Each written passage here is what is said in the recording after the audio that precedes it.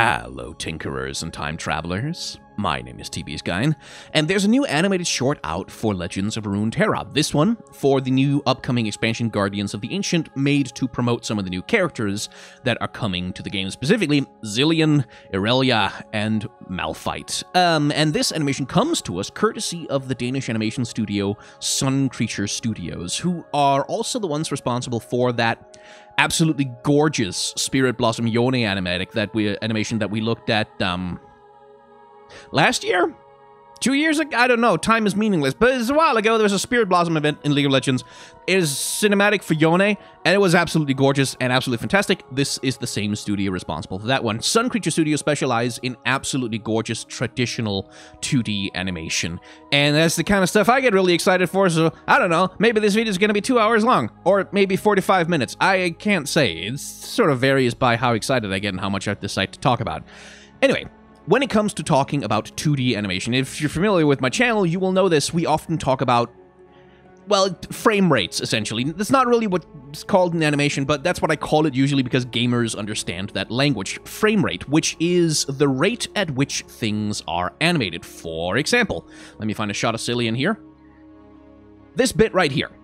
As I frame by frame my way through, I'm here. Here. This is each time I'm clicking forward. You can see that things in the shot move at different rates, like they move at different times. Here the coins are moving, but nothing else is moving. Here the hand and the sleeve is moving, but nothing else is moving. And each of these things move at their own rate. They are animated at different rates. And that's called animating. Like typically when you talk to an animator, that's called animating on 2s, animating on 3s, animating on 4s, meaning on every 4th frame that the video is playing back, we animate another frame of animation, or in every 3rd frame, or in every 2nd frame. And usually when you look at something like a Disney movie, you'll get animation that is at 12 frames per second, or animated on 2s, which is at a 24 frame per second playback speed. Every other frame will be fully animated.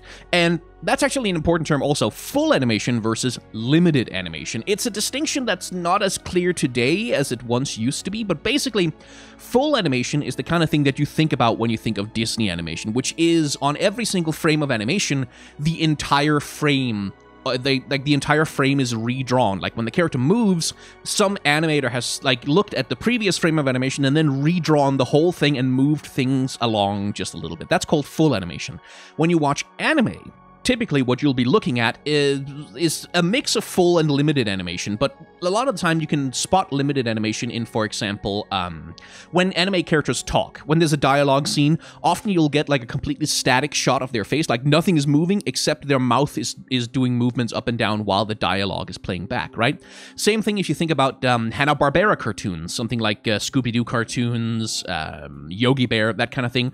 What you'll get when characters are animated is that oftentimes only a very limited part of the character will be animated. Think of Family Guy as well, where they have that one pose where they just kind of stand still, and then as they talk, the only thing they'll do is like they'll raise their arm and then they'll lean their body back a little bit.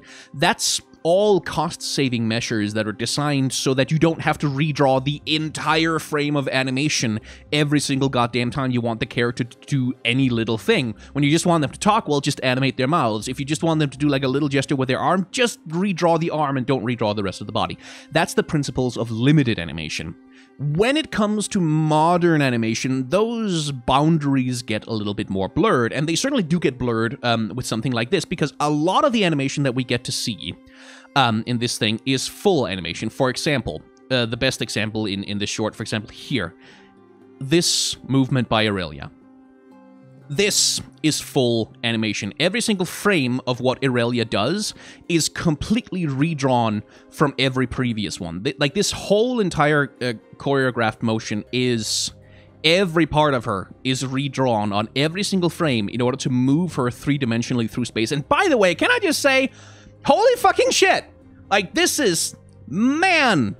This is just a gorgeous bit of 2D animation, because in order for a 2D artist to do this, they essentially have to be 3D artists in their head, because in order to animate Irelia, like, making these really complicated movements, diving forward into the frame towards the camera, being foreshortened, so like you can see her feet disappear and then they reappear behind her body there, as her body is rotating in space, and then go into this twisty motion where her hip is counter-turning with her torso, and like the arms are leading the movement around you, setting up that spin of the movement with the hair, whipping it around in like these big curving arcs all over the place, making the body follow its own curve of momentum naturally.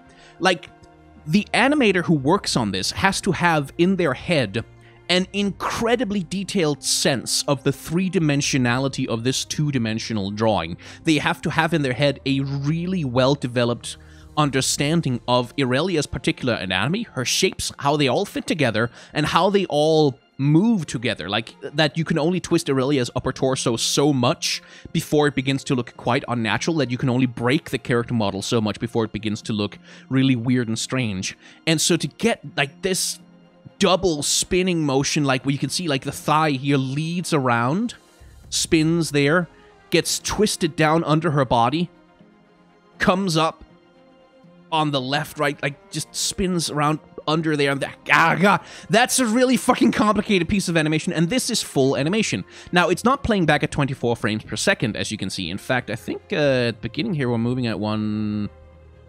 Yeah, here it's animated on 3s, which makes sense when it's such a complicated piece of motion, that you might not want to do that on every single freaking frame. Here it's animated on 3s, which means that every third frame of the video playing back, there's a piece of animation happening. And as we get into the jump, we start animating on... Yeah, still animating on 3s, animating on 2s every once in a while. But it's full animation because every part of her body is moving. Compare and contrast that with this shot right here. So here, the only thing that this character needs to do, right? They need to shake their head a little bit. They just kind of go, oh no, Noxians are coming back, right? So we don't redraw the entire freaking body for that. Like, we don't... Like, we have digital tools... we don't need to redraw the entire... Wait, hang on. Am I seeing Boyle? Hang on. Wait a minute. I was making a point, but I may have been wrong. Hang on. Wait just one stinking minute, Sun Creature Studios. Hang on. No. No, you didn't. You did not. Why would you? No. Really? You redrew? Okay, so the thing I'm seeing here, you can see that little bit of boil on the lines. I don't know if it's just the video compression. It could just be the video compression messing with the thickness of the lines. But what it looks like is that some animator actually redrew... I mean, obviously they must have traced over the old character, but... That boil makes it look like they redrew the whole character just for the head. I was making a point and you ruined it, Sun Creature Studios. Why are you so extra? Okay. Right, so the point I wanted to make is that when the character only needs to do this tiny little itty-bitty head shake, there's no reason to animate the entire frickin' body, so we only animate the bits of the head that need to do the shaking. But because this is Sun Creature Studios, and they're crazy people, I guess, it seems they redrew the whole thing frame by frame, even in spite of the fact that it's not moving, because you're lunatics, madmen. Okay, that's very, very cool. Also, why? Why did you do that? It's cool. It's extremely cool. But, okay. Just ruined my point for me. Anyway, the point stands that that's what limited animation does. And in modern animation, usually, there is not such a clear divide between full and limited animation, because full animation will often take advantage of the same techniques as limited animation, i.e. only animating such bits of the character as need to be animated. And in limited animation formats like anime, like we have Sakuga, we still have sequences in anime shows that dive deep into full animation for that, like, big, impressive, impactful look. Anyway, goddamn, that threw me off. So one thing, for example, you can see with this character right here is that as he's turning his head, or they're turning their head, to look at their companion back here, you can see that the whole body is moving along. Now, in a limited animation format, where you don't have as much budget to play with, I guess, or your animators aren't quite as extra, you just get the character rotating their head. Like, you wouldn't get that that right there, that little twist of the upper torso to kind of lean them towards the other character, to incline them towards this other character. Like, they're looking to them for reassurance, right? So they're inclining their body towards them a little bit, which is good acting. But in a limited animation format, usually you wouldn't bother animating the whole body for that, because you can just kind of rotate the head and you get more or less the same gesture, or at least close enough. Anyway, that was a lot of preamble. So let's just start at the beginning. Freaking Sun Creature Studios. And what we get at the beginning is this gorgeous bit of effects animation with the sand. Like, we get this shot of what seems to be a desert, and then we get the sand of the desert rising up. And this is animated fully on 2s, which is, again, like, this is Disney frame rate, basically. Like, this kind of frame rate that you'd see if you frame rated your way through Aladdin. And we cut out to this, like, oh, it's not a sand dune in the desert, it's an hourglass where the sand is flowing upwards, huh? Which is very good storytelling that, okay, like, in this one shot, with the sand in the hourglass rising to the top of the thing, this is very good storytelling. It gives us the immediate, oh, okay, we're dealing with time manipulation. We're dealing with time flowing backwards, with time being out of sync, with things being manipulated. Cool. That's a very good setup for what's actually going to be happening in the short, which is that maybe Cillian is reversing time. Maybe he's messing a little bit with the timelines. He certainly likes to do that. But that's sort of the theme of Cillian himself. And then we get the first shot of the grand old man. And here again, this is where they could have used limited animation techniques to just, like, here you can see it's only really the arm and the beard that's really moving. The shoulder isn't moving at all. You didn't have to redraw the shoulder. You could just not have done that, but apparently you did redraw the whole character along with this, because you're madmen, you're crazy people. Okay, fine. You could have done that, but you didn't. It's extremely cool, and I like you a lot. I really love that you do that. We get our first shot of Cillian himself with this, like, I really love the hand animation here. Like, because you see, he raises his hand up, then you get this full spread out hand, and then there, look how, this is such a little detail, but look how the little finger and the ring finger kind of collapse together, and then you get this little bit of rotation. Like, the hand just rotates a little bit along its axis so that, like, the thumb points outwards towards the camera more. So you get this rotational, like he's doing this circular swoop around the viewing window or whatever the thing is. Like, it's just a gorgeous little piece of hand. And hands are difficult to animate. They're difficult to make look good in smooth motion, and this is really nice. So I also like the use of lighting, like this really dramatic edge lighting that you get around his hand that sort of hides him. It puts him in shadow, but it also, like, gives this dramatic sense of, like, weight to, like, when he swoops his hand across, it's like, oh, magical gesture because of the dramatic lighting, which I really like. Then we get this shot, and this is one of the few pieces of 3D animation I believe I have identified. I believe the coins that are floating around here, and again, Sun Creature Studios are madmen. Maybe they did, I just hand animated them like this and made them look perfect just to mess with me, but I believe they're 3D animated, and I believe, and certainly the magic effects hovering over Cillian's hand here are 3D generated effects, because otherwise these people are lunatics. But the flame effects that are following the coins around as they float, those, I believe, are 2D animated. Certainly that's what they look like. And here we get a little bit of maybe a better example of the limited animation I was talking about than the friggin'... So here, this shot right here. What Cillian is doing here is doing this very slow, languid motion going on. Like, we have the floating coins, we have sort of the billowing in the magical wind of his sleeve and of his beard, and it's like this very slow, languid motion, right? So it looks like this. And it has this wonderful fluidity to it. And part of the way that fluidity is achieved is not by necessarily animating at 24 frames per second, but what they're doing instead is that they're making sure that some animation is happening more or less at 24 frames per second. So, for example, here, only the 3D effect and the coins are moving. Then here, only, you can see that there's change in Cillian's sleeves. There's change, no change in the hands, but his sleeves are moving. And then here, the coins are moving. And then the coins and the sleeves are moving together.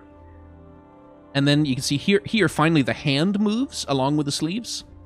And then as we get here, we get one frame where only the hand is moving, the coins aren't moving, the sleeves aren't moving. So instead of redrawing the entire frame of animation, like the whole window of animation here, instead of making the coins move and the sleeves move and the beard move all at the same time, you get this, they take turns, essentially, to move, relative to each other. So you get this, even though not the entire frame is animated at any one time. Like, at any one time, the whole frame is not animated. But because on any given frame, there's almost always some animation happening, like there's always a little bit of animation happening, you get this. Like, this beautiful sense of fluidity. Like, this very, very alive, fluid sense of motion created by the animators and the animation directors being really careful about, okay, this frame, this thing moves, this frame, that thing moves, this frame, this thing moves, and making sure to coordinate the rate of movement for each individual piece in the shot to generate the maximum amount of fluidity as the thing moves across the screen. And in motion, like, when you slow it down like this, you get like movements like this one where Cillian's hand goes fully from here to there, which is not a very smooth motion at all. But because it's being, essentially, it's being masked by everything else in the frame. Oh, that's a lot of video compression. My video codec going a little bit mad there. It's being masked by everything else in the frame doing so much work.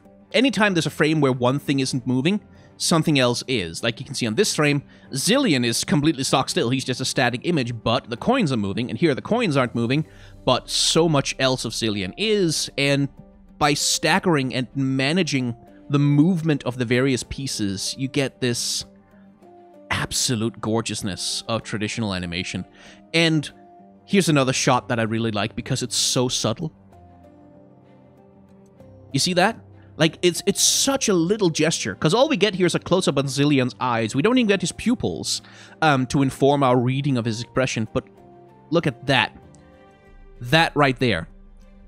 That little motion, like, as he's lowering his head, where the eyes narrow ever so slightly, and you can see his brows furrow just a little bit more, like, he kind of clenches up his forehead just a little bit more, that extra line, this line lengthening and deepening. You get, like, that sense of, like, he's looking just a little bit harder, right? Like, he's taking a slightly harder look, he's concentrating a little bit more. As we get the next shot where we see what he's concentrating so hard on, which is these people walking up the hill in Ionia. And again, notice the variability in frame rate. Like, the camera is moving on every frame, because this is the 3D camera that's doing a 3D motion. These, I believe this, maybe they're not 3D animated, but this is a 3D camera essentially moving, right? So it's moving on every single frame, this movement. But not every single frame features movement from the characters. And you can see here that, like, on this frame, this character over here moves, and then on this frame, but that character over there moves, then this one moves, then that one moves. And again, every single shot, every time there's multiple characters in the screen, or every time there's multiple elements in the screen being animated, you can see that characters will move on different frames. Here we have the guy down here we have the person up there, constantly varying the flow of animation so that everything doesn't move on the same timing. And what you'd get, if everything moved on exactly the same timing, the animation would still look nice. Like, it wouldn't look bad, but it would look slightly more mechanical. It would look slightly more clockwork. It would look a little bit less fluid, and it would look a little bit more stiff in its expression, because everything would be moving on the same timing, like clockwork, rather than everything having its own timing and, like, its own sense of motion. So here's another shot that's just kind of quietly gorgeous, that, like, you kind of don't notice, but once you see it in slow motion, which is this one, as this poor... Oh my freaking god, that's a big hit, man. Jeez. As this Noxian absolutely clocks this poor Ionian. Take a look at how he falls. Like, take a look, like, look at that line of action as, like, he gets thrown up off his legs by the force of the blow. So you get that line of action right there, like that curved line of action. And that curved line of action then explodes into the frame. Like, this thing is coming at us in our perspective, and you can see, like, his whole body just kind of twisting around, like, following. So you get this curve right here, like this backwards moving curve that just kind of continues into a spin that then rotates the whole character around and then lands him in, like, oh my god, it goes by so fast, right? Like, you barely see it, but, like, when you slow it down, man, that's again and again. This kind of rotating, spinning motion with a character's body, it demands a lot of the animator to understand how to construct this so that it looks good in motion, so that it doesn't look like the character gets turned into spaghetti, but that it looks like this is like a character with a consistent physical body who's being like twisted around in an unnatural way, but not that they're turning into like rubber. And one of the ways they do that is with squash and stretch, which is not like, it's not massively in evidence in this short because it takes a fairly grounded approach. Squash and stretch is a cartoon technique. Primarily, it shows up everywhere, but it's a technique that's most physically visible in cartoons. And basically, squash and stretch is, look at the spike ball on the end of his flail here. Look how it gets squashed out. Like, look how it kind of distorts and gets kind of flat as he pulls it down to smack the guy on the head. That's a little bit of squash and stretch, where like the shape of the thing that's moving gets distorted by the motion that it's engaging in order to accentuate the speed and the power of the movement. That's something that you'll see all over the place in like classic Disney cartoons, like Donald Duck and Goofy cartoons. You'll see it all over in Looney Tunes cartoons. In more grounded cartoons like this one, like, or more grounded animation like this one, where like it's meant to be taken a little bit more seriously than, you know, Daffy Duck messing around with Porky Pig. Oftentimes there will almost always be squash and stretch, but it tends to be hidden. Like, it tends to be fairly subtle and not shown off nearly as much. But it is present, and it's something that's really fun. Like, I always enjoy looking for squash and stretch frames, like, especially the little ones, like here, where it's just like, we want to get that, whew, that, like, whew, that big snap of the whip motion as he, like, swings this thing over his head. So what do? We give the spike ball a little bit of squash and stretch as it comes down, and then we get this gorgeous flash frame. We can see, again, the spike ball is very distorted in this one moment where it appears, and then the little subtlety of as it lands, boom. Oop, the entire frame is red. That guy is dead! Ooh, what a way to go.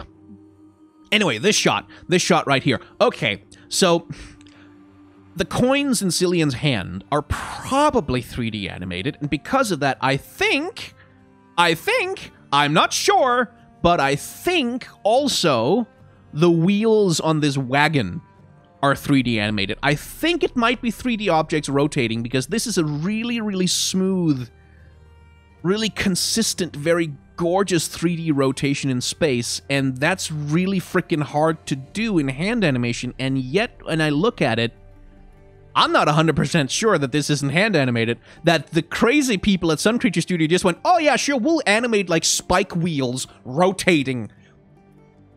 Sure, we'll just do that by hand instead of using 3D animation, which would have been easier and faster. We'll just do that because we're madmen. Okay, sure, why not? Anyway, another thing that we get from cartoons is smear frames like this one. Where you want to get this quick, snappy motion of these things digging into the ground, like smacking down. So we just smear this thing out completely, and you get that snap as the thing lands down. And here we get a little bit of squash and stretch and a little bit of secondary motion, because as these things land, like, these things are made of steel, right? You would expect them to be pretty rigid, but take a look. Actually, let me zoom in for that. Take a look at how they wobble and distort as they land. Like, we get the snap down, and then we get that little bit of wobbling in the thing, that little bit of secondary motion, it's called. Where like, is it called secondary motion, or am I confusing it with follow through? It's one or the other. Anyway, we get that little bit of extra motion, sort of like, even though they're like these hard steel things, that just adds that, again, that little bit of extra dimensionality of life to the thing as it snaps down. And interestingly, I do believe that this, like, the main body of this thing, the City Breaker or whatever it is just like a flat two-dimensional illustration, even including the guy on top. It's just a flat two-dimensional illustration that's just being scaled up as it comes closer and closer. They're just scaling it up from like a central distortion point, like down here. They're just scaling that up, and then they're animating the moving parts of it, like the wheels, and this thing sort of separately to the rest of this flat 2D drawing, which is like a good way to do it, but it also, because the thing is not hand animated, because it's not wobbling ever, there's no animation boil on it, you also do get the sense of this thing like a building that's coming close, which is also sold really well by the camera angle. Like, notice how, as in the overwhelming presence of Noxus encroaches on the shores of Ionia, as we're meant to be like, oh god, this is bad, we're like, this is terrifying, this is scary. We are positioned in a place, like, essentially lying on our backs in the sand on the beach looking up at this overwhelming towering thing. Like the horizon line is all the way down here. So everything in the frame, every Noxian soldier, everything that happens is above us. We're staring up at this overwhelming thing. And that's a small thing from like the director to communicate to the audience. Like, how should you feel about the Noxians showing up? Imagine instead if we had, like, a completely bird's eye view of it. Like, where they just, these little... If we were, like, 2.5 miles up from a bird's eye view looking down, even though, oh, yeah, there's lots of Noxians on the beaches, everything would look kind of small and distant. And it wouldn't look scary in the same way that it does when you see this huge, looming, towering thing encroaching towards you, snapping down its, like, spiky vine to the beaches like, here is Noxus, despair, pitiful Ionians. Which is a sense that we need, because as we transition into looking at these two battle bards here, is like, oh, shit, like, you're like, oh, we might be fucked. Oh, shit, it's Noxus. This is bad. Like, we need to be in their headspace. So what we're seeing when we get this is we're essentially seeing this thing the way that it feels for these guys to see it. This is overwhelming. This is overpowering. This is huge. This is dangerous. We're screwed. We're fucked. Noxus is here and we're all gonna die. Which is what they communicate in this next frame, is like shock and like fear and despair. And then... I do like that they... Okay, so the face, I should explain. The face that Noxus is launching from the City Breaker, that's because in Ionia, all over the place, there are rocks just lying around with faces carved into them. Like this, when Noxus arrives in Ionia, and they're like, we need something to throw around in our City Breaker catapult thing, that they'll just pick up a big face rock and throw that at people. But it's like, it's an Ionian rock. It's not Noxus haven't taken the time to carve a face into it, I don't think. But one thing I want you to pay attention to here is, again, we see that little bit of cartoony distortion being employed very subtly to sell the power of emotion. I think this should be close enough that we can see it. Yep, there we go. Pay attention to the bowl of the catapult here. You see that? You see that little, like, it's sort of, all of a sudden it sort of deflates the moment that the rock has left it. Yoink! And that, again, is all about selling. Like, you can blink and you'll miss it when we play that back at full speed, right? Like, you can barely see it. But it's there just to provide that little bit of, like, ka-chunk feeling, that little bit of snap to the rock being thrown across the heavens. And you barely see it, like, you don't see it at all when you watch this animation in motion, but it adds to the feel. It adds to the feeling. And it's, again, those little touches, that's the kind of stuff that I'm so obsessed with just kind of finding when I view these animations. Let's see, the rock 2. Okay, so the rock, it seems... I need to zoom in on this because I need to know. You're not that insane, are you, Sun Creature? You're not that kind of a madman, are you? Okay, no. Okay, they copy-pasted the rock. The rock is copy-pasted. At least until it reaches the apex of the throw. At which point, somewhere around up here, let's follow it. There. Here, they begin to hand animate it. And they hand animate the rotation of this thing, which, again, that's really hard. But again, an animator looks at all the craggy, scraggly surfaces of this rock and begins to rotate them in 3D space with no help whatsoever from a 3D engine to calculate those rotations for them.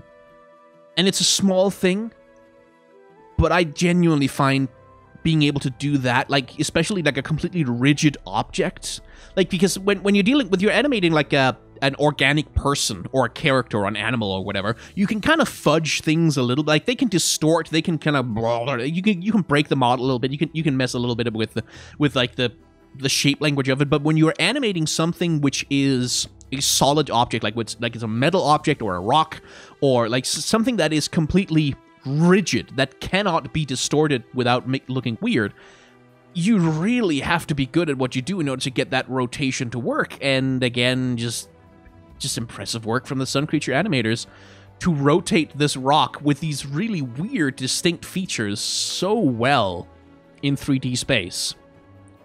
Absolutely gorgeous. Also, Is it just me, or does that rock look like it's judging the people it's about to land on? Like, it looks like it's looking at them and go, ugh, you wore that outfit to the skirmish? Really? And a lovely transition here. Because we get, along with the rock, we get these arrows flying in. So this arrow does a flash, right? It does a flash frame like this. And then that flash frame transitions us into the arrows striking the shield and, like, knocking this poor guy to the ground. As time slows down. And here, as we get this slowdown effect, right? Like, as Cillian, maybe Cillian, but something or other, is slowing down time for us. Here, on every single frame, something is moving. And on every single goddamn frame, this little moth butterfly thing is moving. Like, that's moving on every goddamn frame. Our character is moving on every other third frame?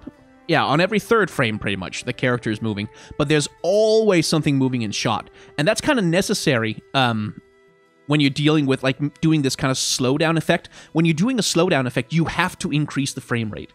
Because the thing that our eyes identify as slow motion is the small, tiny motions of everything on screen become more and more visible. So in full motion, it's look like this.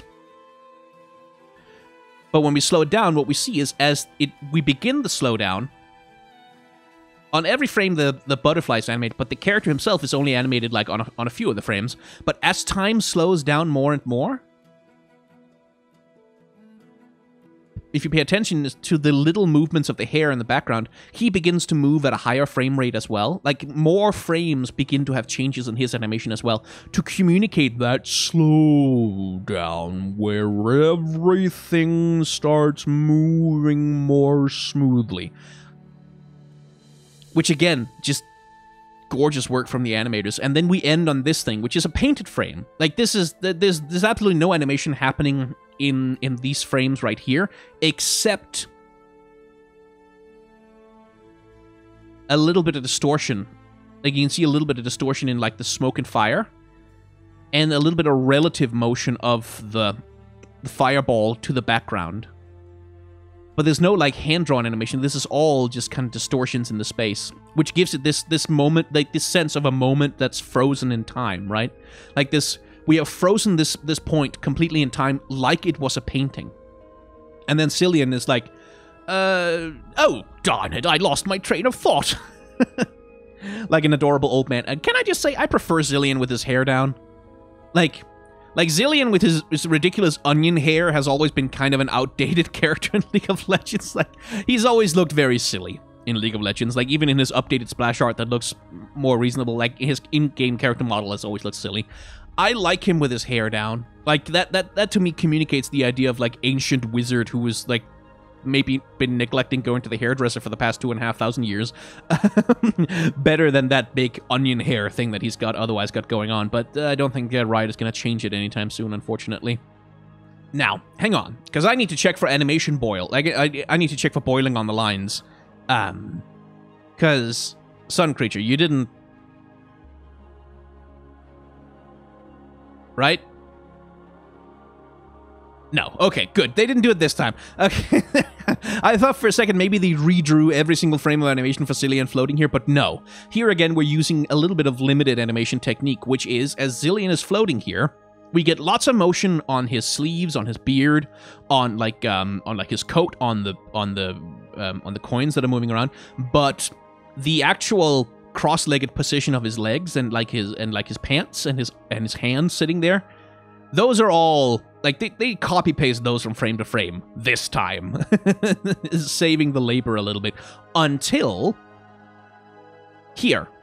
When Cillian drops, like when he loses his concentration and drops out of his magic meditation thing or whatever, that's when we return to complete full animation as Cillian drops his entire body weight down. And I really, again, this is such a nice motion because you can kind of see, like, as he lands first with his butt. Like, here his butt has collided with the ground. It's not moving any further, but still, even though his butt has collided, you get this, you can see his whole upper body, his chest kind of collapses down a little bit as he catches the weight of his own head as it's falling down as well. You can see like the muscles straining to catch and kind of return him to a seated position, which again, like this is not like rocket science animation. This is basic good character animation, but man, it's just nice. It's just well done.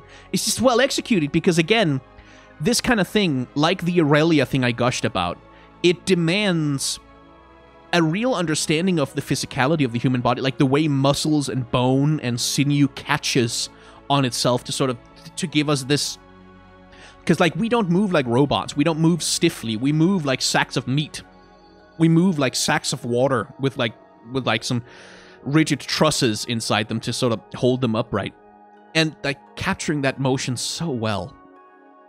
It's so nice. And I also love the way that, like, the beard, like, because when he's up and doing his meditation thing, all of his hair is kind of puffed out, right? It's all kind of billowing and floating and puffing out. You can see that really here, like, how the beard is sort of really big and puffed out.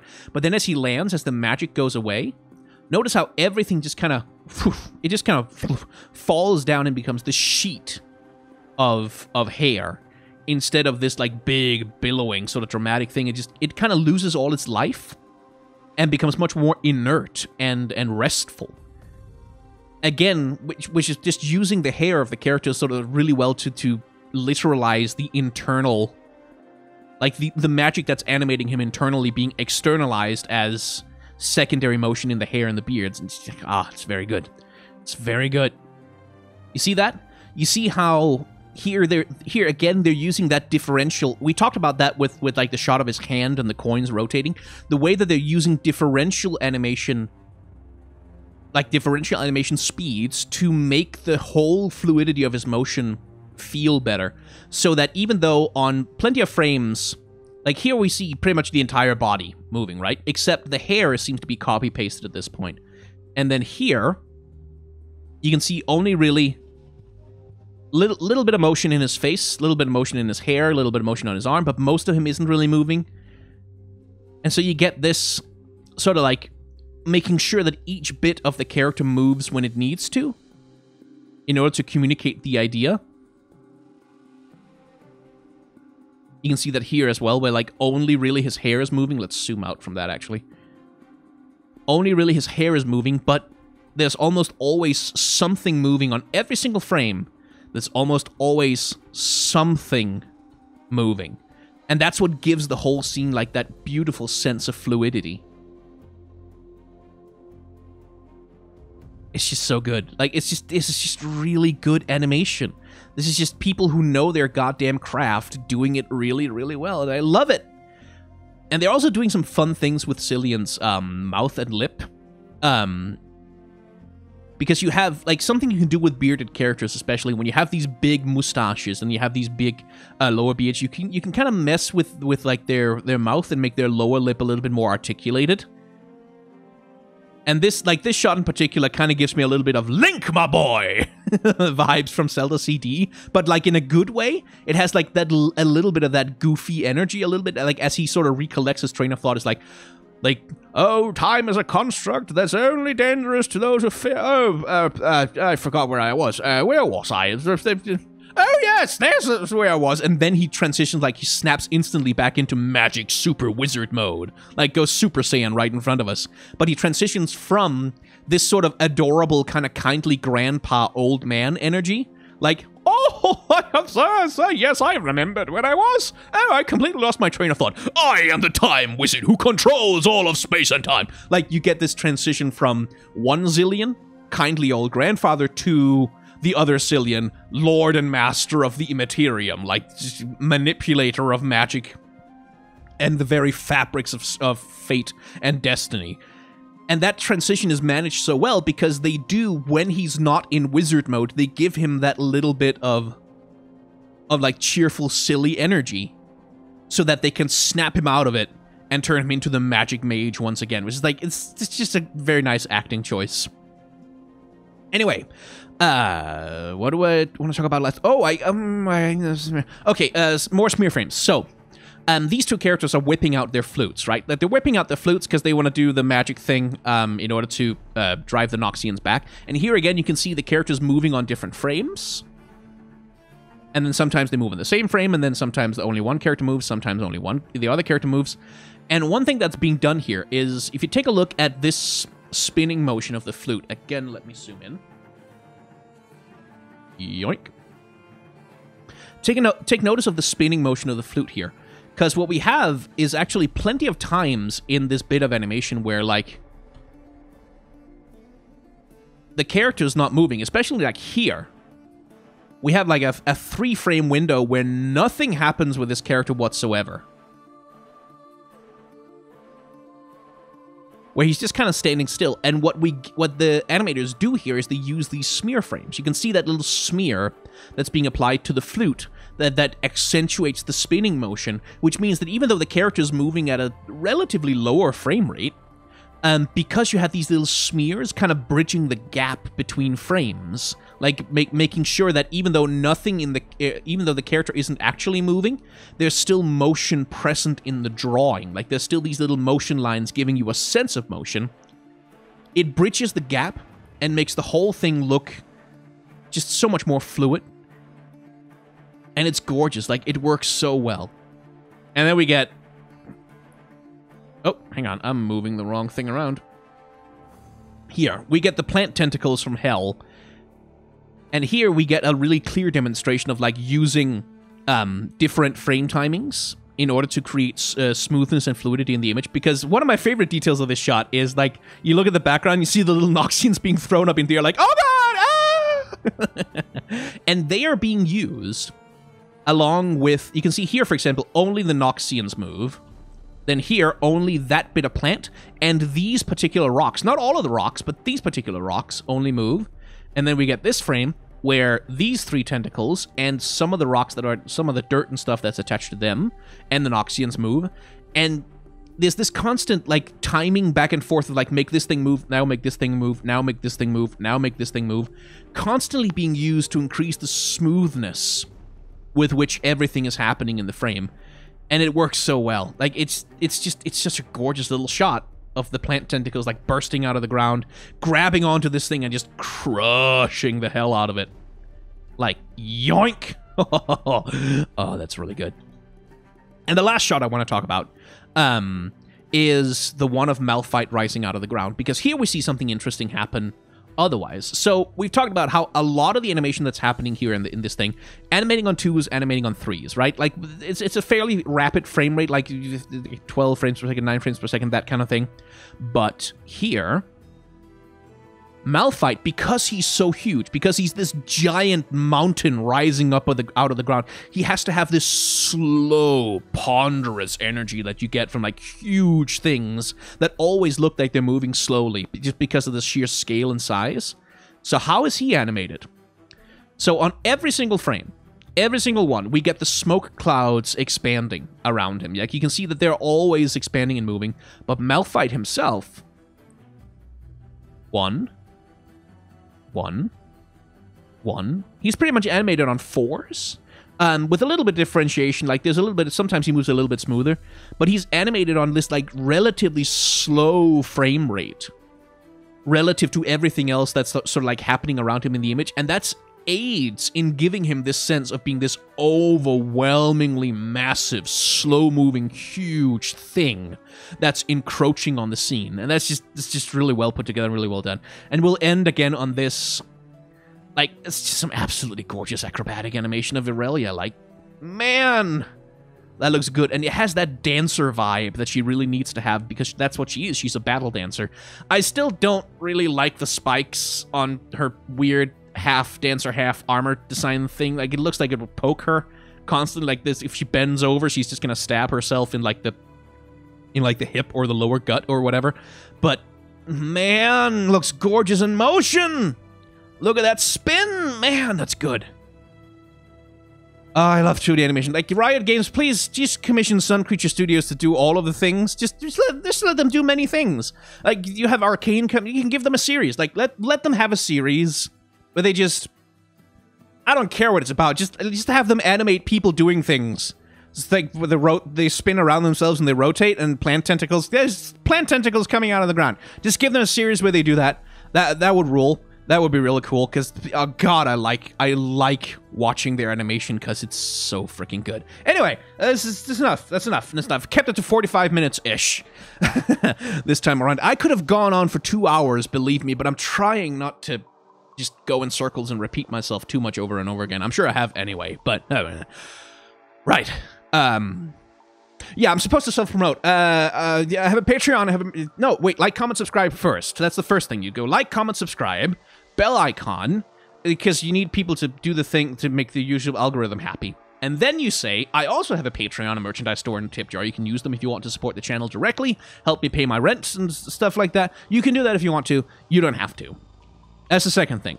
Then the third thing is I have a shorts channel where I do little short videos. I'm going to upload some hot takes about some of the new skins that are coming out. So if you want to see 60-second videos from me, you can subscribe to that.